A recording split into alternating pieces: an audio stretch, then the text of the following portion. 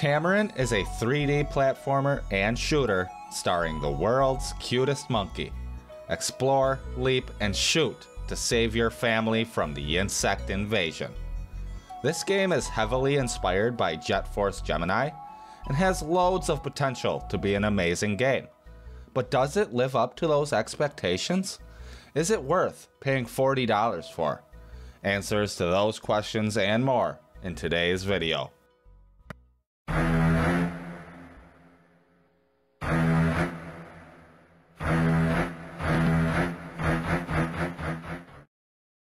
How's it going, guys? Now, I've played Tamarin quite a bit since it has been released, and I just wanted to share my thoughts on this game so far. These are my personal opinions, but I also want to hear your guys' thoughts. And after watching this video, do you agree with me or no? Make sure to let me know down in the comments. And if you liked today's video, make sure to smash that like button and subscribe if you're not already.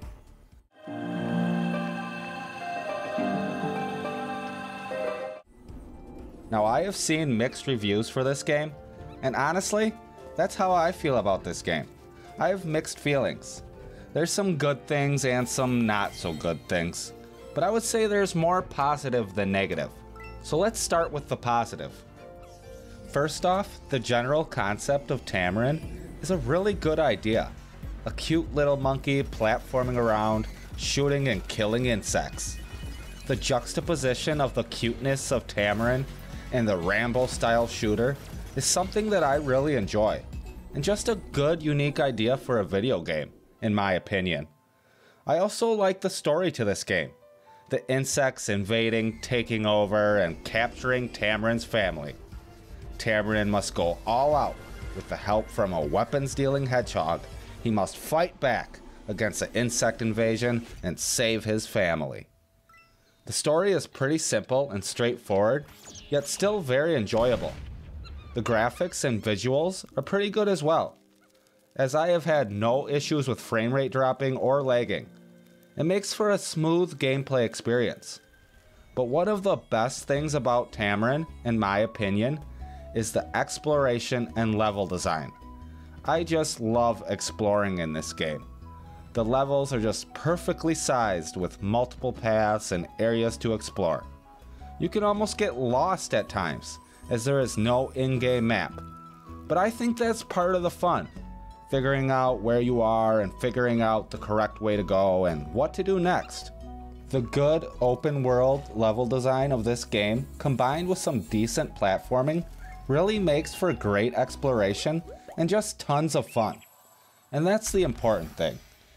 When I'm playing Tamarin, if I ask myself, am I having fun? My answer would probably be yes. So overall, I think they did a good job on some very important elements, such as the concept, story, visuals, level design, exploration, and it's just fun to play.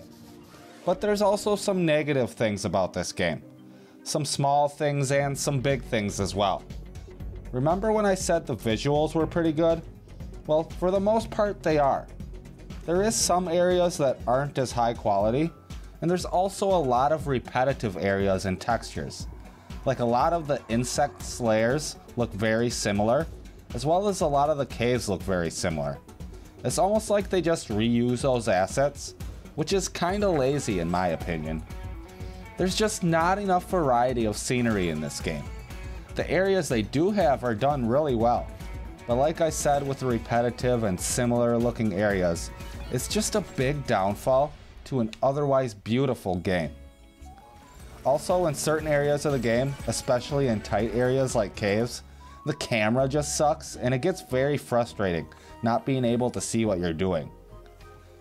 The platforming in this game is decent, but I feel like they could have done more.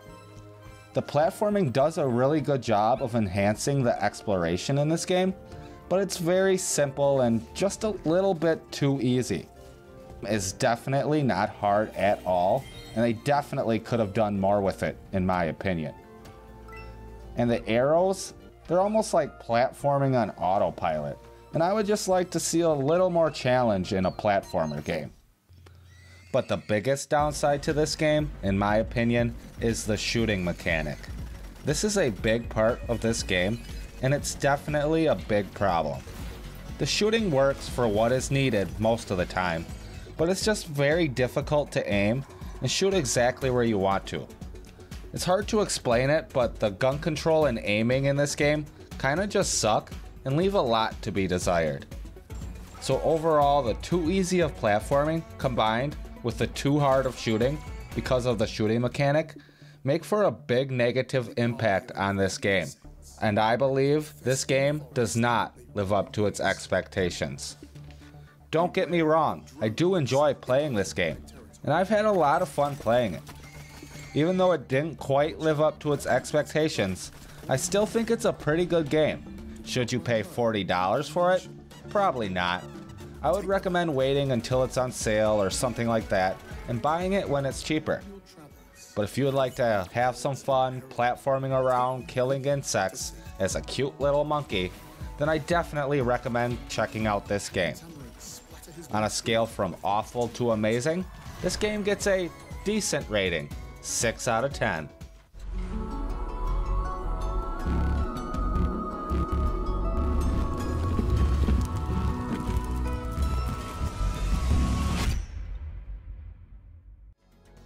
But that's all I got for you today, guys. What are your guys' thoughts on this game? Do you agree with me or no? Let me know down in the comments. And if you liked today's video, make sure to smash that like button, subscribe if you're not already. But I hope you guys have a wonderful day, and peace out, fam.